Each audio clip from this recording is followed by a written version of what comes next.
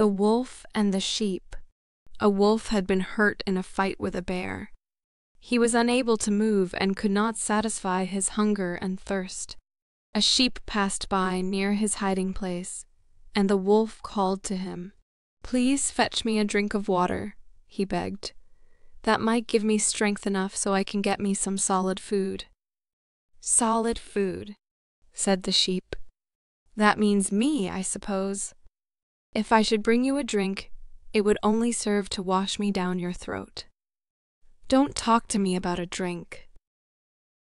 A knave's hypocrisy is easily seen through.